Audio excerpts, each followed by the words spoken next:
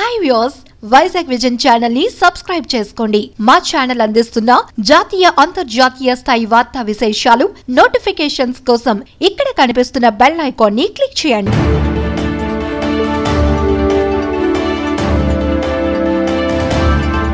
ప్రస్తుతం లాక్డౌన్ జరిగిన 45 నుంచి 50 రోజులు కావస్తుంది. అయితే లాక్డౌన్లో కొన్ని సడలింపులు ఇచ్చిన తర్వాత ముఖ్యంగా ఆంధ్రప్రదేశ్కి చెందినట్లయితే 1717 కేసులు నమోదు కాగా ఇందులో ఈ ఒక్క రోజులోనే 67 కేసులు నమోదు కాగా విశాఖపట్నానికి చెందినట్లయితే 37 కేసులు వచ్చాయి. అయితే గత 2 రోజుల నుంచి పోల్చినట్లయితే 2 కేసులు అధికంగా పెరిగాయి. మరియు ఆంధ్రప్రదేశ్లోని విశాఖపట్నంకి వచ్చినట్లయితే మద్యం అమ్మకాలు నిన్నటి నుంచి మొదలయ్యాయి. ఈ మద్యం అమ్మకాలు మొదలైన తర్వాత ఎక్కడ కూడా సోషల్ డిస్టెన్స్ కానీ ఎక్కడ చూసినా జనాలు గుమ్ముగూడుతూ ప్రజలందరూ కూడా రోడ్ల మీద రావడంతో ప్రజల్లో భయాందోళన పెరుగుతుంది. రాబోయే రోజుల్లో కరోనా ఏమాత్రం ఎంతవరకు దారి చేస్తుందని ప్రజల్లో అదో ఆందోళనలో ఉన్నారు.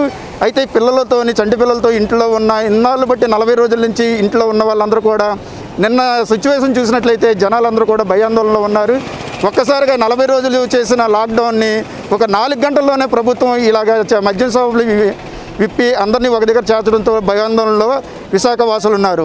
ఇదే విధంగా చూసినట్లయితే విశాఖపట్నంలోని అక్కైపాలెంలో కంటైన్మెంట్ జోన్లో ఉంటుండగానే నిన్న సుమారు 3 నుంచి 4 కేసులు అక్కైపాలెం నుంచి రెడ్ జోన్లో ఉన్న వాళ్ళని తీసుకెళ్ళినట్టుగా తెలిసింది.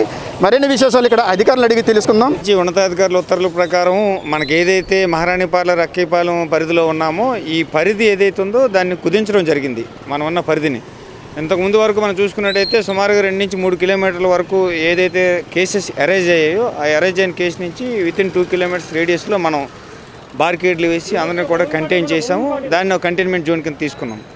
అయితే నిన్నటి నుంచి ఆ 2 కిలోమీటర్స్ పరిధిని ఏం చేసామంటే 500 మీటర్స్ వరకు కుదించడం జరిగింది. దానిలో భాగంగా ఏదైతే దూరంగా ఉన్నటువంటి బార్కేడింగ్లు అన్నీ కూడా దగ్గరగా తీసుకొచ్చి ఆ కేసెస్ దగ్గర నుంచి 500 మీటర్స్ వరకు ఉన్నటువంటి గృహ సముదాయాలన్నింటినీ కూడా కంటైన్మెంట్గా క్లియర్ చేసి వాటిల్లో ఉన్న వాళ్ళకి మనం వెరిఫై చేసి పంపిస్తున్నాం. అదర్ దాన్ అంటే బియాండ్ ఈ 500 మీటర్స్ వాళ్ళందరినీ కూడా బఫర్ జోన్ కింద పెట్టి వాళ్ళందరూ కూడా వెరిఫై చేసి పంపించడం జరుగుతుంది. అంటే మనం అధికారికంగా ఎటువంటి ఉత్తర్వులు రానంత వరకు మనం ఏది వెల్లడించలేము.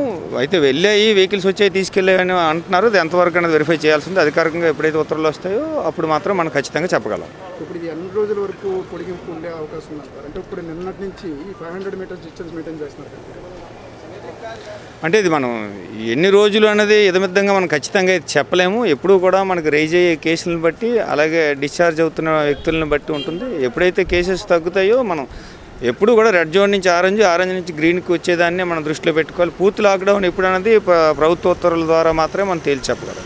ఇప్పుడు కంటైన్మెంట్ జోన్లో ఉన్నట్టండి రెడ్ జోన్లో ఉన్నట్టు 500 మీటర్స్ పరిధిలోకి వచ్చాక అంటే మనకి ఏదైతే 500 మీటర్స్ పరిధి ఉందో గతంలో ఇక్కడ మనకి రేజ్ అయిన కేసులు 6 కేసులు ప్లస్ ఇటువైపు ఒక 2 కేసులు ఒక వెరసి 8 కేసులు ఉన్నాయి. దీని అంతటిని కూడా 500 మీటర్స్ వరకు కంటైన్మెంట్ జోన్ కింద మనం భావించాల్సి వస్తుంది. Cameraman Sai Trinath, Vizag vision, Visakhapatnam.